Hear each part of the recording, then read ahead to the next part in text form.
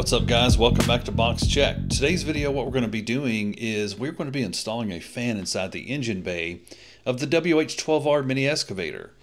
So if you have one of these machines or you're thinking about getting one of these machines, at least this model, when you get it brand new, there's no fan that draws in ambient air and assists in pushing out that hot air. Now one thing I will say that I do like about this machine is it does have plenty of venting holes.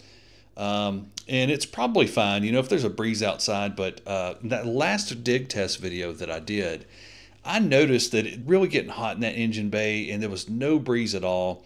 And that really helped me make my decision that I just need to put some sort of fan in there to help move some air. And that's really all we're after, is moving some air. So that's what we're going to do today. Now, just a quick mention about this fan. I got this off Amazon, and it was a whopping $22 before tax. Well worth it in my opinion. And quite frankly, the thing moves actually a lot of air. Like I said, this one was $22. You can get them in red, black, or blue. Normally, I would probably get a black one, but you know what? I've got a 10-inch red one. I suppose I got red just because I felt like it would show up a little bit better in the video.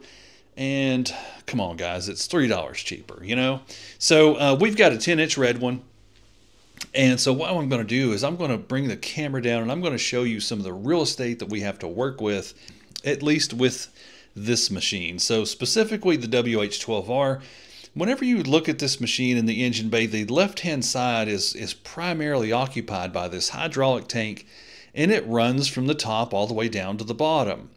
And immediately behind that, there's the hydraulic pump, and then of course you've got the engine configuration, but there's really no options anywhere on the left-hand side to mount this fan. Now there is this grate on the back, the curved grate, but the last thing I want to do is pull in hot air. I don't want to pull in hot exhaust gases. I want to pull in ambient air to the engine bay. So the left side, the left hemisphere is just kind of out of play, at least for this fan, at least for this 10-inch fan that we got. So moving over to the right hand side, I've got a much more real estate to work with. In particular, down on this bottom right hand corner for you nautical guys, that would be the starboard side.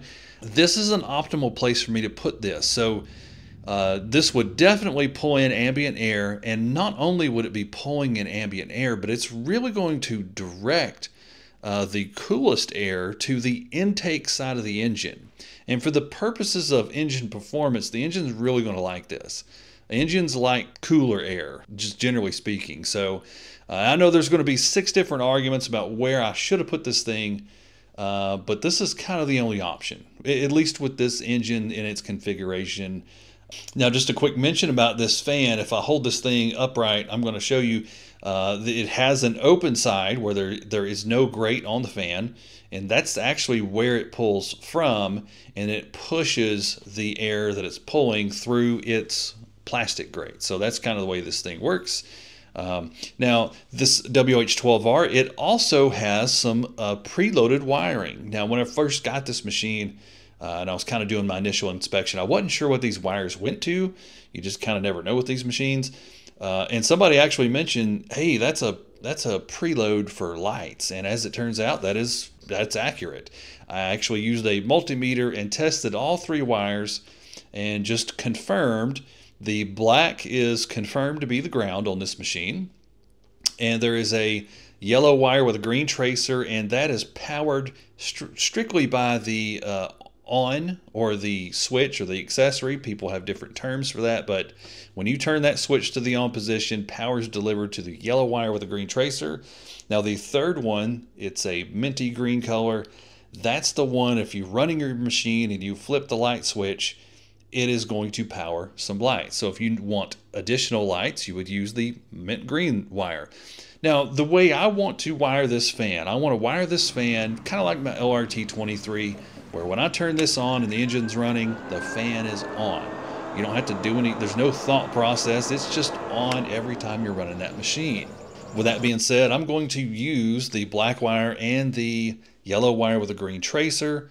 And the way the fan is, its wiring, it has a black and a blue wire. So the black wire is going to tie in with the black. We're going to connect those two together.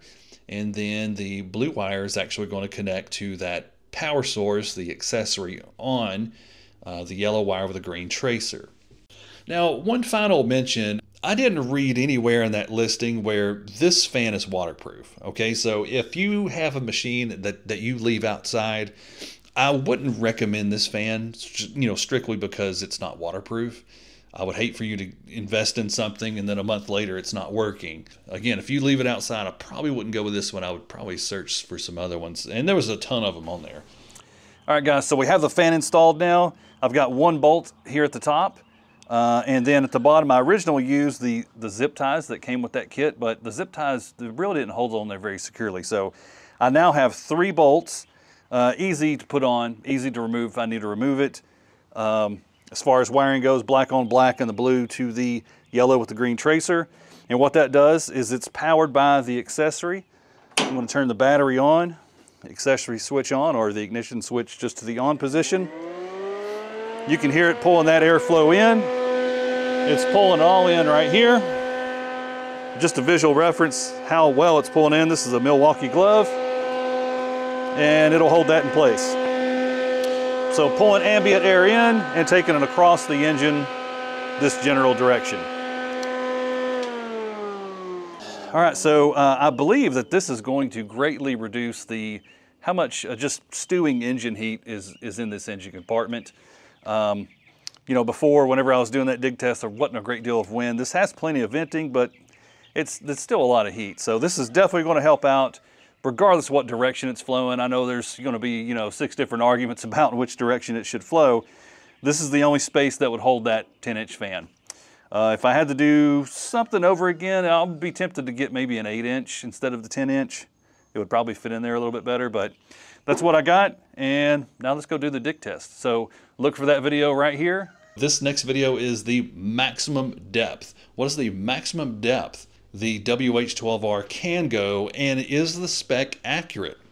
According to that Agritech website, this thing can go 5.41 feet. And I'm going to show you how far we went. So just click on that video, watch that one. With that, that's going to do it for this one. Guys, thank you for watching.